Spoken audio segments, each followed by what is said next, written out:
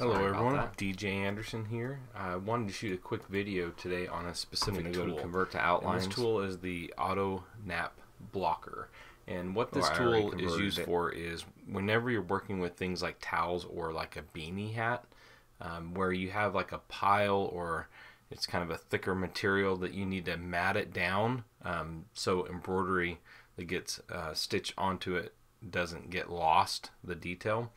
That's where this tool, the Auto Nap Blocker, comes in. It lays down a couple stitches before the embroidery, and it just keeps any of the nap from coming out and getting exposed, so that you get a much cleaner look. And even after you launder it and things like that, it just helps to make sure that the embroidery itself stands out. And recently I saw a few posts on this of people using it inside of one of the Floriani software groups on Facebook, and was really excited to see that people are utilizing this tool. So I wanted to take a moment and just show you the ins and outs of the tool and how to properly use it. And if you experience any problems using it, this will help you to get around those issues. So yeah, as you can see, I have the software open here, and the first thing I'm going to do is I'm going to go to this toolbar here, which I love in the new version of the software. I'm going to click on the screen, and I'm just going to type in FTCU and hit apply. Okay, so I have lettering here, and I'm going to also duplicate this, and I utilize this tool quite a bit. Whenever something is selected, I utilize these tools around the selection bar quite often. They're very, very handy. So I'm just going to use this one right here. It's going to make a duplicate, and I'm just going to bring it down below it, and you'll see why in a minute. So I have text here, and when I select it, the Auto Nap tool is located up here in the kind of upper right hand corner, and you'll see that right now it's grayed out. So if I click it, nothing happens. And so this is what happens to a lot of people when they go to use this tool. They'll come up here and they'll see that it's not available, and the reason that it's not available is because I'm working with text, and text is like kind of a grouped together object that in order to utilize the Auto Nap tool, we're going to have to break apart any text. Okay, so if there's text on your screen, if you go to your sequence view and you see this red T, you can see me down in the sequence view, and it says that it's text, this prevents that from working, that tool. So in order to get it to work, I can right mouse click and I can go to break up text. Okay, before I do that, just again, look over here in the sequence view. Notice that FTCU is text. It's all grouped together. The moment I break up text, the letters become separate objects. Okay, and this is important when working with a tool like the Auto Nap Blocker. Okay, so now I'm going to select these letters, and notice that that tool is now active. That means that now I can use it. So I'm going to click on it, and it's going to create those stitches that will be sewn before the letters. So the really neat thing about this tool is it's very smart. So when I worked on developing it, I focused on, okay, so what are some of the things you have to do in order to get this to work? And the first thing is you had to create this grid pattern in the background so that it would lock down whatever nappy material you're working with. But the second of all, I wanted to make it easy for everyone. So I wanted to make sure that it automatically threw those stitches at the front of the line. So even though we already had text, it automatically threw these blocking stitches all the way up to the top, so that it became the first object that is stitched out.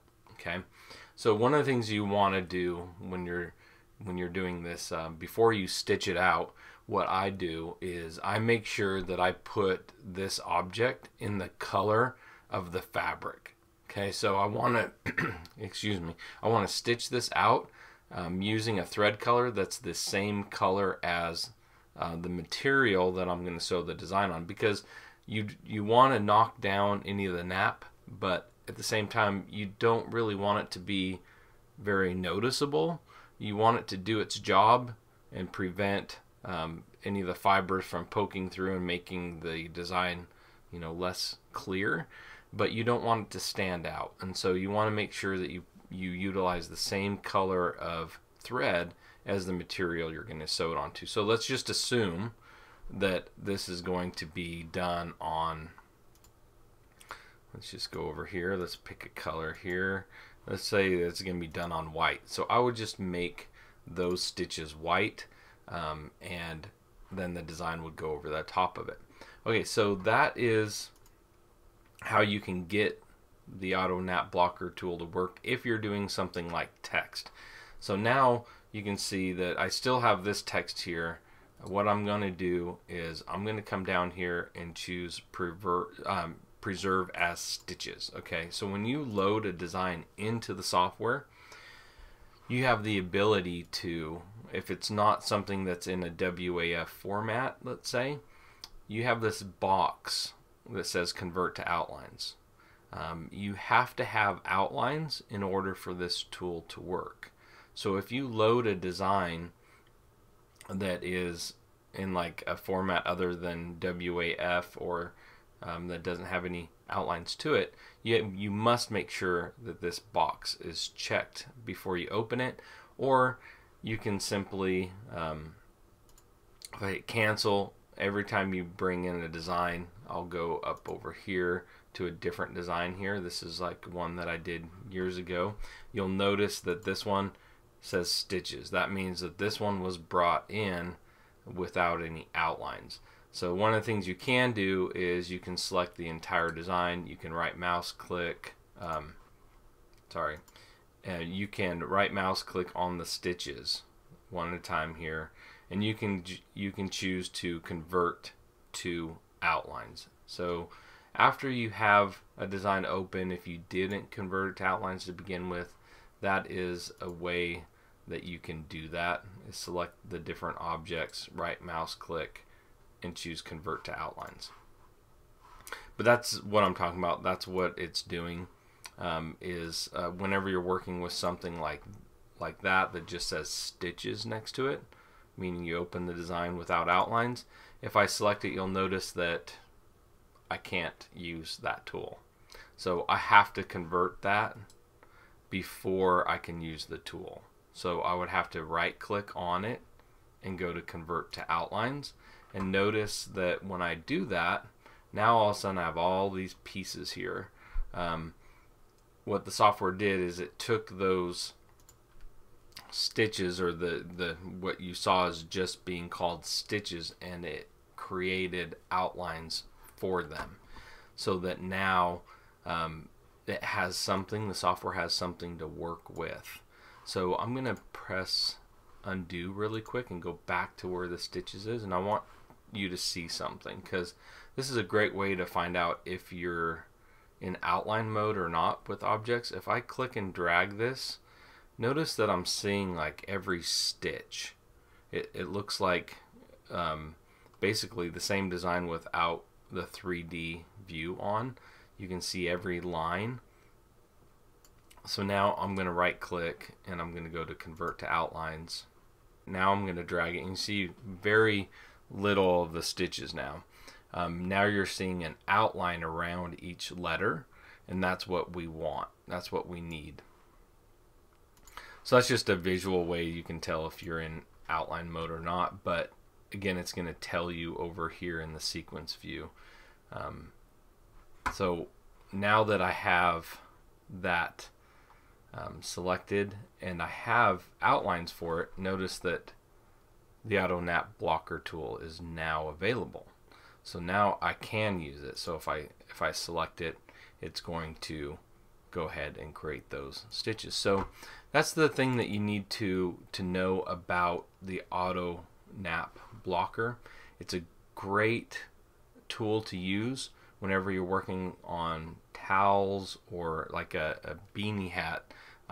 You would have to do this a lot whenever you're working with those, because they're so thick that if you don't put down this layer of stitches, that it will actually all the stitches will fall into it.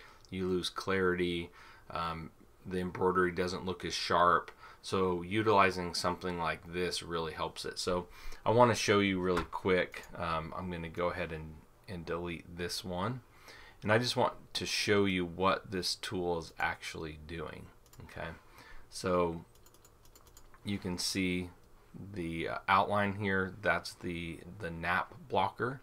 So I'm going to go into my slow redraw, and I'm just going to drag this across just to show you that it's creating stitches going in like a 135-degree angle, and then it's going to come back and almost like a 45-degree angle, basically like opposite of each other.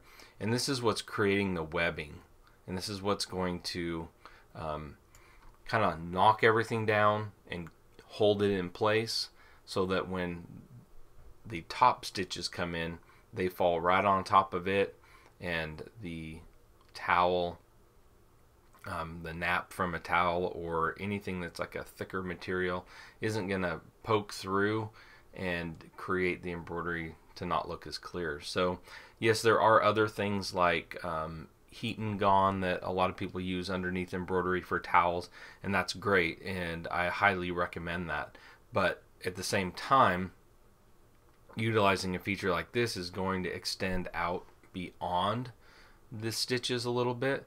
So if you're working with a towel that has a lot of loft to it, even if you use a heat and gone, it's only going to block everything underneath of the stitches, but everything to the outside of it is not going to be knocked down. So that pile can actually come back over and kind of cover up the stitches a little bit. So even if you use a heat and gone, or when you utilize something like this, you can just use a water soluble topping.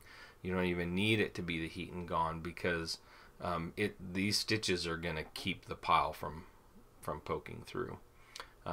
So it's a very helpful tool, and I'm glad to see that people are utilizing it. I just wanted to show you what happens when the icon isn't selected. It's typically because you have text, or you opened a design that doesn't have outlines. All you have to do, again, if you're working with text, is break apart the text by right-clicking and doing break up text, which you'll see if you replay this video, or converting objects to outlines, opening it with the convert to outlines checked, or doing it after you open it. But those are the things you have to do if you're having issues using this tool. So I hope this video is helpful, and we'll see you in the next one.